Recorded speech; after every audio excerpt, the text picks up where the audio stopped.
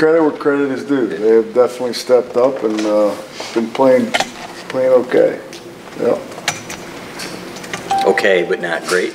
No, it's his third game of the season. Right. We've got a long way to go. They know it. I know it. I think our whole team knows it. Each week we just got to keep getting better. So nobody's arrived for sure. Okay.